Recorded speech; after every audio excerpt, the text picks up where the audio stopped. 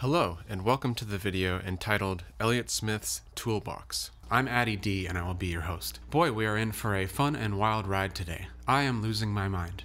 I will begin the video by expanding on some of the topics that I brushed over in my last video on Coming Up Roses. I identified a few key characteristics as signature in Elliott Smith's songwriting, things like mode mixture and chromatic voice leading. But today I want to dive even deeper into that harmonic wilderness and attempt to paint a portrait of the complex family of colors that becomes available to us when the doors to parallel and relative keys remain open to us. In other words, keep in touch with your relatives and don't forget to call your parallel uncle. I'll be pulling from several examples from the catalog and periodically adjusting my vantage point in hopes of offering a few more models of understanding and explanation for the kind of harmonic processing evident in these compositions. Part 1. Parallels. Mode mixture and the relationship between keys a minor third apart. In my previous video on Coming Up Roses, I identified the technique of mode mixture as a penchant of Elliott Smith's songwriting, specifically borrowing chords from the parallel major or parallel minor, respectively, depending on where you started or which you figure to be the home key.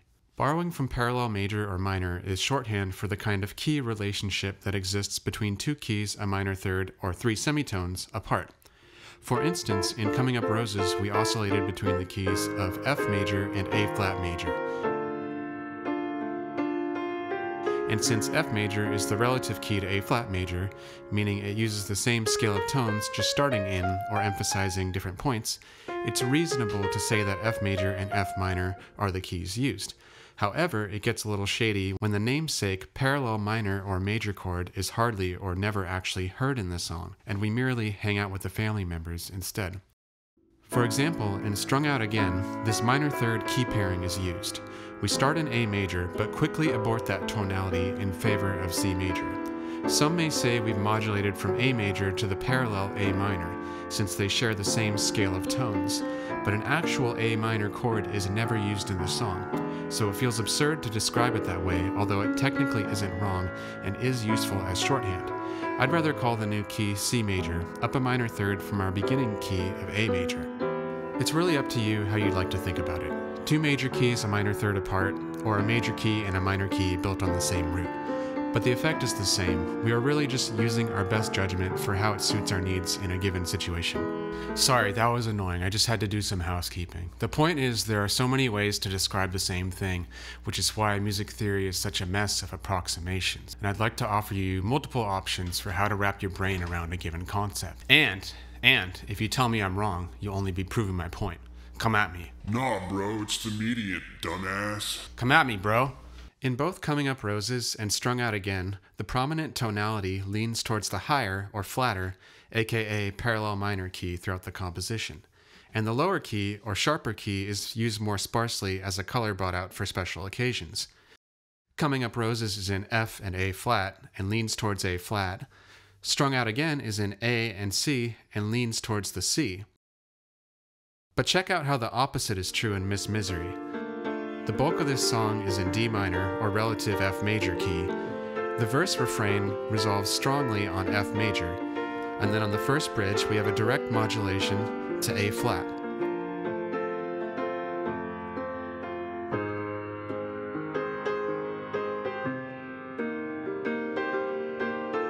Mostly. And the best part, this 6-measure bridge ends in a dominant 5, C7, pulling to F, some kind of F. Deceptive.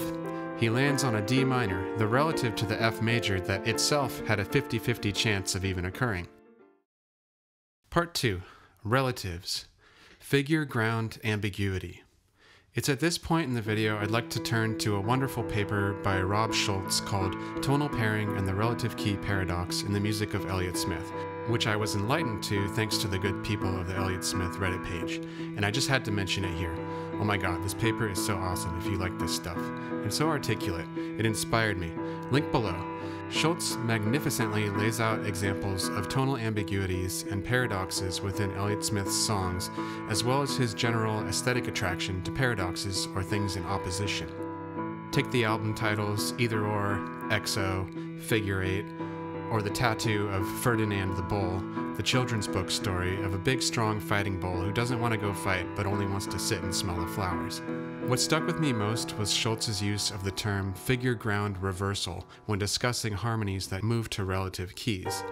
To quote Schultz, "Relative keys are capable of manifesting the musical analog to the visual phenomenon of figure-ground reversal, which is responsible for such familiar optical illusions as the Necker cube, duck rabbit, and face-face illustrations." He also notes that in tonal compositional practice, the relative major tends to be the more stable of the two keys and exerts a stronger pull than its minor key counterpart. With this in mind, I decided to base my visual on the Rubin vase, designating the relative major as the central vase and the relative minor as its negative space, or the faces looking in. So within the first verse of Miss Misery, tonality traverses from D minor to the relative F major. Figure ground reverses from faces to vase.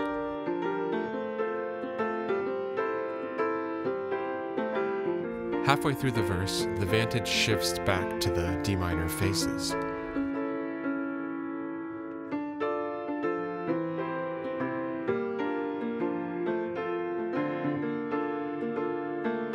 Once again, figure and ground reverse on the refrain, with a strong resolution on the F major vase. In the first bridge, we jump from vase to vase in a direct modulation to A flat, that same minor third key pairing we've been talking about, with some playful back and forths. The upcoming dominant C7 chord lays two possible paths to F, major or minor, which both prove to be deceptive when we land on D minor, the shadow tonality of F major, coming full circle back to the verse. In this example of the deceptive cadence in Miss Misery, one could see the path towards an indeterminate F root as a pivot point to those other relative destinations. Compare the C7 pulling to F to a major life event that prompts a heavy decision. We've opened up the portal to four possible futures, some obvious and expected, and some living in the negative space of the expected. Following this train of thought of the F root as a pivot point, we could lay it out like this Tetris staircase figure. And one could conceive the inevitable expansion of the pattern looking like this, where climbing one space on the x-axis accounts for parallel key modulations, where the key changes by a minor third, and on the y-axis for relative key modulations, where a signature is shared. As a pitch space continuum, it splits the octave into four equal parts, and represents the fully diminished seventh chord, a pattern which repeats itself once three key movements have been made. For Coming Up Roses and Miss Misery, we only need this piece. Coming Up Roses spends most of its time on the A-flat orange side, while Miss Misery spends most of its time in the yellow. The remarkable thing about the bridge of Miss Misery is that when modulating from A-flat, it bypasses both Fs and jumps straight to D minor, the relative of F major, in a kind of teleportation maneuver. We can see here how the previously mentioned pairing of parallel major and minor keys, aka keys a minor third apart, alludes to this relative key paradox, in that the root relationship of A flat major and F minor remains, but the manifestation of a major quality in both subverts the expectation and opens the door to another distantly related family of chords. Part 3. Strung Out Again Analysis. One reason I wanted to break down this song is that the arrangement we're familiar with on From a Basement on the Hill is decidedly abrasive. The overdriven lead guitars are some of the dirtiest sounds we've ever heard on an Elliott Smith song, and mixed super loudly. The drums are crashing like a thunderstorm, and it sounds like there's one of those big orchestral bass drums in there. It's fucking awesome. And his vocals are intense, emotive, cracking sometimes, and a little pitchy in that scratch vocal kind of way. While keeping in mind that From a Basement on the Hill was a collection of unfinished material intended as his 6th album, mostly left in the condition that it stood when he left us on October 21st, 2003, exactly 20 years ago this month, I do find the aesthetic of this rough and unfinished version to be entirely suiting to the song's twisted lyrical vignettes and spooky harmonies. However, I also believe there's a lot of subtle beauty and harmonic inventiveness that shines in another light when some of the layers are removed. So that's what I wanted to do. Another of Elliott Smith's favorites from the Toolbox is the use of smooth, chromatic voice leading. voices moving upwards or downwards in tiny steps. In Strung Out Again, much of this movement is carried in the bass. This rather familiar sounding chromatic movement is called a line cliché. There are two specific line clichés I can think of that have become ubiquitous in popular music, both of which Elliott Smith has used or alluded to multiple times. There is the ascending line cliché, where the line begins on the fifth of the first chord and rises up. It usually has to turn around pretty early though. Few have really tried to solve this one. It's hard to move from a minor seventh to a major seventh, and we do just love to hear sevenths resolve downwards, don't we? Strung Out Again uses the descending line cliché, where the root of the first chord sinks downwards.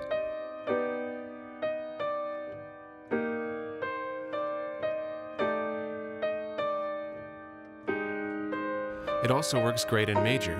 Great example here in Frankie Valli's Can't Take My Eyes Off You. The root note of E major, voiced in the top here, descends chromatically all the way to G sharp, the third in E major.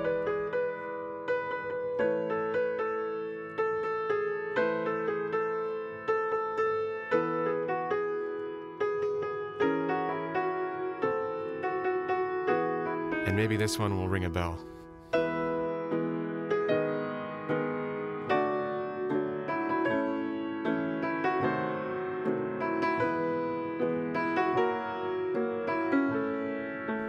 For Once in My Life by Stevie Wonder uses both the ascending and the descending line cliché back to back.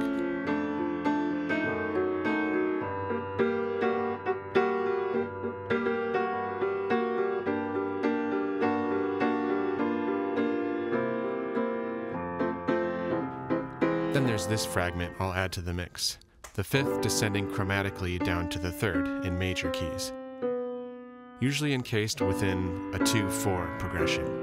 I guess I'd call it the Isn't It a Pity line cliché, or the Elliott Smith perfect authentic cadence. Not that he invented it, but used it so much that, in my opinion, it took on an aesthetic identity in reference to his body of work. It's like Thelonious Monk and the whole tone scale, for any of you jazzers out there. You do that and everyone thinks of Monk. He owns it now. So back to Strung Out Again. Yeah, it's a rather usual chord progression for the most part, with some fine alterations thrown in. For one, my ear really wants that first chord, A major, to be A minor, because the chords that follow reflect an A minor, C major tonality, but even this presents us with some figure ground ambiguity, as it's unclear which is really the focal point. The song is in a brooding 6/8 timing that moves in large, slow steps. I'd really call it a trudge if I ever heard one. The first phrase of the verse features an unusual phrase length of 7 measures.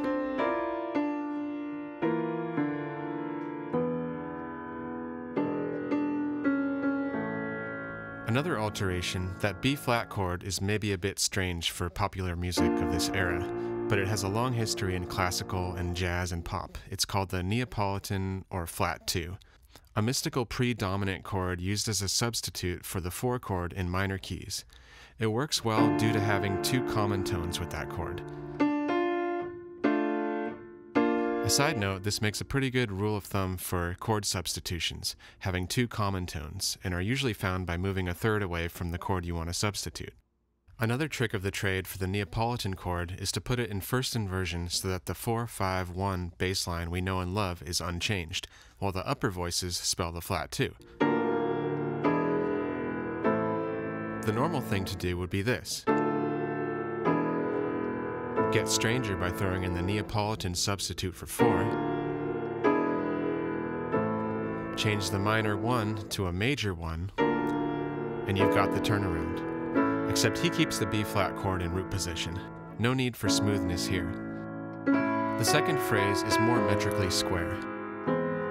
A full 8 bars with a walk down from C tagged on the end, invoking some momentary confirmation of C major being the focal point.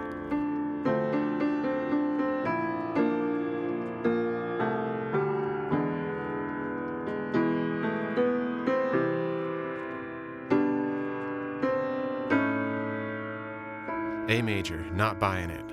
Notice how the A major chord begins the downbeat of every section on this song, but is still made to feel like the misfit by means of nasty melodic choices.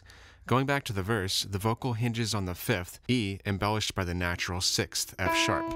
An unusual sound for how quickly we jettison this A major tonality in favor of C, and unorthodox because you'd typically pick common tones that feel nice in both keys to set you up for a smooth key transition.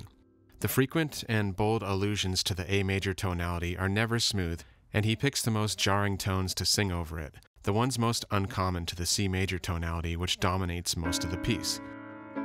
As mentioned, the theory books would call this A the parallel major in contrast to the A minor, the happier of the two, but the way he's treating it feels like another paradox. Let's revisit the definition.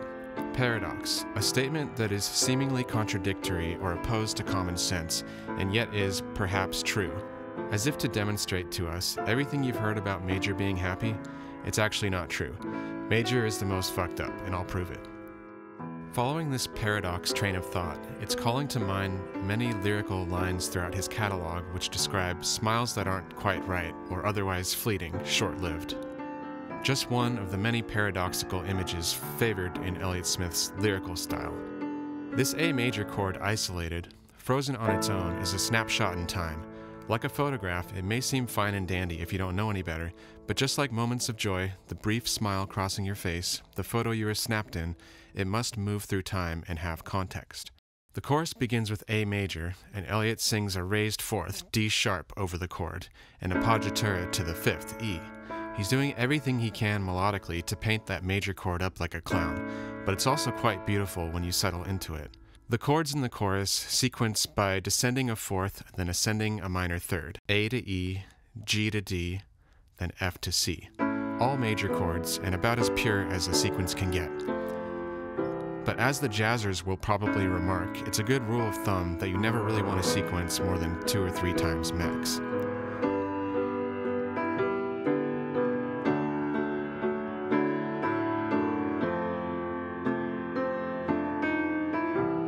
We flop back to A major on the 7th bar of the chorus, and the melody grabs C sharp, the major 3rd. Dude doesn't really have any use for common tones here. We come back into the verse, straight on the A major, and in few cases has a major chord sounded so sickly than on this arrival. The thing I mentioned earlier about context starts influencing our perception of this A major tonality, and how much we can really trust it.